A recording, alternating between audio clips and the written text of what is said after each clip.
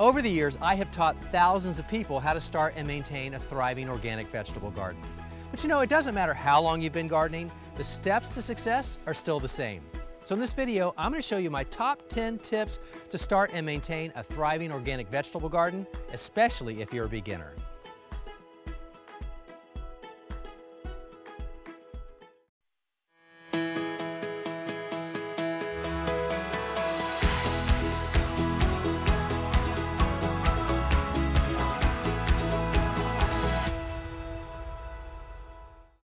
First, find a sunny spot. Now you could do everything else right, but if you don't set your plants up for success, they won't thrive. Now with vegetable plants, that means full sun. And what is full sun? At least 8 hours a day. And I realize we don't all have a spot where we get that much sun, but the closer that you can get to that, the healthier your plants will be. Next, focus on building healthy soil. Just as full sun is so important for plants above ground, creating healthy soil is the best thing that you can do for your plants below ground.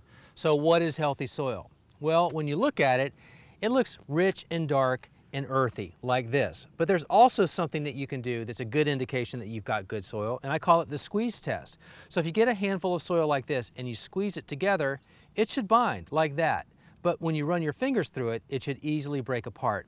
Now that's a good indication that there's enough moisture in the soil to hold it together so the plant roots have access to that water when they need it, but it's also going to prevent your plants from drowning by just holding too much water. This is the perfect combination. So how do you make this happen? How do you get to perfect soil from ordinary garden soil? Well, you add lots of organic matter to that. One of the things that you can do is either make compost or you can buy it, but compost is a great amendment into your soil to make it better. But there are other things that you can do. I love to use shredded leaves. I work them into the soil and I use them as mulch, but there are lots of options. You could use aged manure, ground up pine bark mulch, old grass clippings. You've got lots of options. But the more organic matter that you can add to your soil, the better your soil is going to be and the healthier your plants will be too. Start with healthy seedlings. Now, while it is super fun to start plants from seed, when you're creating a vegetable garden, especially when you're new, there's a lot to do and plenty to learn. So leave the seed starting to the experts, go to an independent garden center, look for those healthy seedlings and get them in the ground. But how do you know if they're healthy?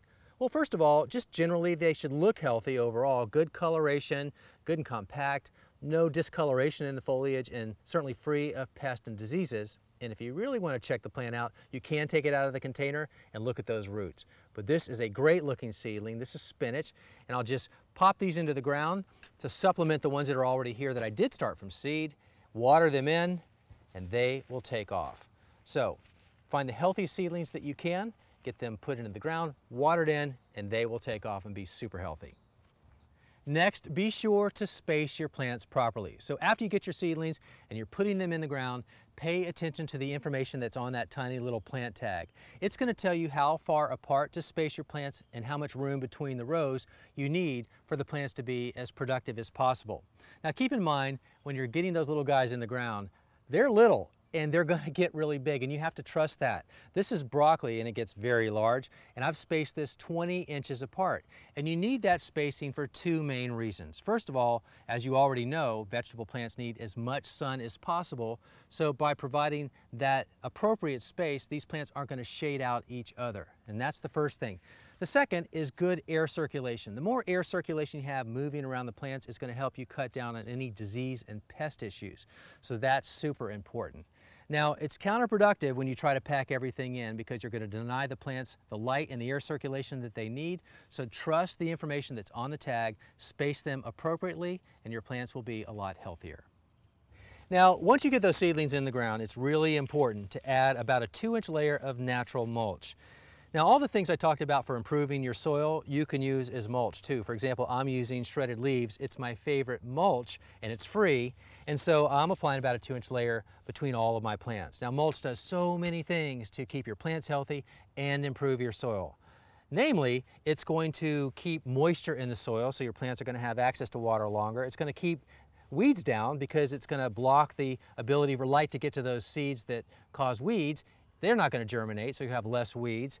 It's going to keep your soil cooler in the summer and warmer in the wintertime. That's a good thing. And then it's going to prevent a lot of diseases that live in your soil from splashing up onto your plants when it rains. And then again, as it breaks down, it's improving your soil. So mulch is a very important thing to do in your gardening progress. Okay, a fresh new layer of mulch is down. I love mulch also because it just looks so good around your plants. But now let's talk about watering. Definitely one of the top 10 tips is how to do it properly. It's not the leaves that need the water, it's the roots that need the water. So when you're watering, why not make the most of your time and this resource and just keep it right at the ground level? A good way to do that is with a watering wand like this. So it's just a long wand with a water breaker. You can get these in different sizes. I like this small, narrow one. But it's like a little bit of rain right at the base of the plant. And that's going to deliver it slowly enough so the roots have a chance to take it up and send it into the leaves. The reason why you don't want to get those leaves wet, that can actually promote plant disease. The longer those leaves stay wet, the greater the chance of disease promotion. So avoid that at all costs. I know you can't do it when it's raining, but you can also avoid it otherwise. So just water at the base, nice and slow. What you need to do is about 1 inch of water each week. Now you can break that up into 2 or 3 applications, but that's about it. In the absence of rain, by the way, so if you get the rain, you don't even need to come back here and water. In fact, more plants die from overwatering than underwatering. So the key is just to make sure that you apply the right amount. And if you want to know a good, easy way to do that, it's called the finger test. So what you do, just stick your finger into the soil, and if it comes back up with dirt kind of stuck to your finger, that's an indication that there is enough moisture in the soil that you don't need to add supplemental water. But if you were to put your finger into that soil and it comes up relatively clean, that means your soil is dry and it needs water. So that's a good rule of thumb, and it's called the finger test. You can also use soaker hoses and drip irrigation. Soaker hoses are basically porous tubing. It leaks out water, which is nice and slow. Then there's drip irrigation, which is what I typically use around all of my beds. That's more precise watering, where you have a supply line running down the garden bed, and then you have spaghetti tubing out to your plants with emitter tips on the end that deliver a measured amount of water over a period of time. So if you really want to dial in your watering, drip irrigation is a great way to go. A critical step in maintaining a thriving, healthy garden is proactive disease management. Try as you might, no matter what, diseases will eventually find their way into your garden. So it's up to you to stay on top of it. And the first thing that you can do when you're buying those new seedlings is to look them over carefully like we talked about. And if you see any signs or suspect disease, leave those plants behind. Don't introduce the possibility of those coming into your garden and spreading diseases to the rest of your plants. But once you have your plants in the ground, come out as often as you can to inspect them. That's the proactive part. Look your plants over and try to see if you notice any changes from day to day. And in this case, I have my pepper plants that I put in about 6 months ago. And overall, they've been completely disease-free and very few pests, super healthy as you can see, but I still see some signs of recent change. So this may be a sign of disease. Now I happen to know from experience it's actually pest damage, little tiny spider mites that you can barely see with your naked eye, but that causes the damage that you see on top. But this also resembles some type of disease damage. Other things that you may notice would be just a change in foliage color where you have these yellow spots, or you could have brown spots, or what looks like targets, or the spots start to merge together, or the edges start to burn up. That could all be signs of various diseases. So that will just take time for you to learn what those are. But in the meantime, if you suspect that it might be a disease, then go ahead and remove that foliage, cut it out, but also minimize the contact that you make with those plants, either with your tools or your hands, because that can be a spreader to the other plants.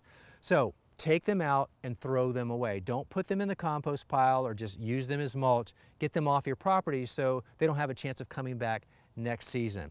Now you could also use a fungicide, but that, even with organics, is a chemical that I try to minimize any use of, and I think the best approach is to stay proactive. And something else that you can do is look for disease-resistant plants. There are letters on the plant tags that indicate what they're resistant to, and there's a lot of them, so you'll need to do your homework. But figure out what it is that you want to grow, and then go online or do your research and see if there are varieties that are resistant to certain diseases, and then seek those out either at the garden center or maybe you can order them online. But there are several ways to stay ahead of your disease problems.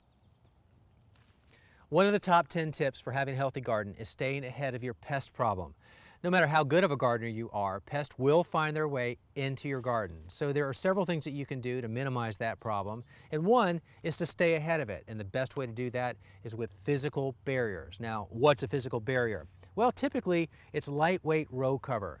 This is just polyester fabric. It's very thin, so light and air and water can pass through, but it blocks or prevents egg-laying pests from landing on the foliage and then laying eggs that turn into caterpillars in this case. And so this is called remay commonly. Another option for this that's also a lightweight barrier is really what is wedding veil, tulle as it's called, and you can buy this by the roll. It's not as sturdy, but it's definitely effective at preventing some of those pests. Now, I haven't been out in my garden every day as I should have, but that's okay. I'm kind of glad that I see this problem, and I've noticed that I've got a little bit of a pest problem here, and I wanted to show you that. And this is because I didn't have that lightweight row cover over these plants. This is Brussels sprouts to block the cabbage butterfly from landing on this foliage and laying eggs that become what you see right now, these little caterpillars. So the next thing that you can do once you have your pest on your plants, physical removal. Literally taking them off if you're not squeamish or if you want to wear gloves and just getting rid of them. It's 100% effective every time, but you just have to look around and find them on your plants, and especially under the leaves. That's where you usually find them. But you'll see the damage, so just jump on top of it as fast as possible. Now, if hand removal isn't your thing or there are just too many of them and it is a caterpillar, a really nice biological organic control is BT. It often is called dipel dust, but it is just a dust that you sprinkle over the tops of the plants, and it affects the digestive system of caterpillars and they die within a few days. And that's the end of it, but it's safe for everything but caterpillars, so it's a great choice and about the only thing I use that's not hand removal or a physical barrier. But the bottom line is the more that you can do on the front end, and physical barriers are really the best thing, or hand removal, or if you have to resort to a biological or organic control, do it early and you won't have to do it as often. Staying on top of weeds is always on my top 10 list for a healthy garden. And weeds are just a fact of life, and it doesn't matter how good of a gardener you are, weeds will find their way in. Now, besides the fact that they're just unsightly, they're also a big competitor for the resources that your plants need, namely water and nutrients. So if for no other reason, get them out for that. But there's another important reason you want those weeds gone. They are a vector for plant diseases because a lot of diseases that are in weeds are fed on by insects that then come over to your desired plants and then spread the disease that way. And it's a very common way that diseases make their rounds in your garden. So get those weeds out. The sooner that you can get on top of the weed problem, the easier it is to stay ahead of it. And the sooner you do it, the better off you'll be.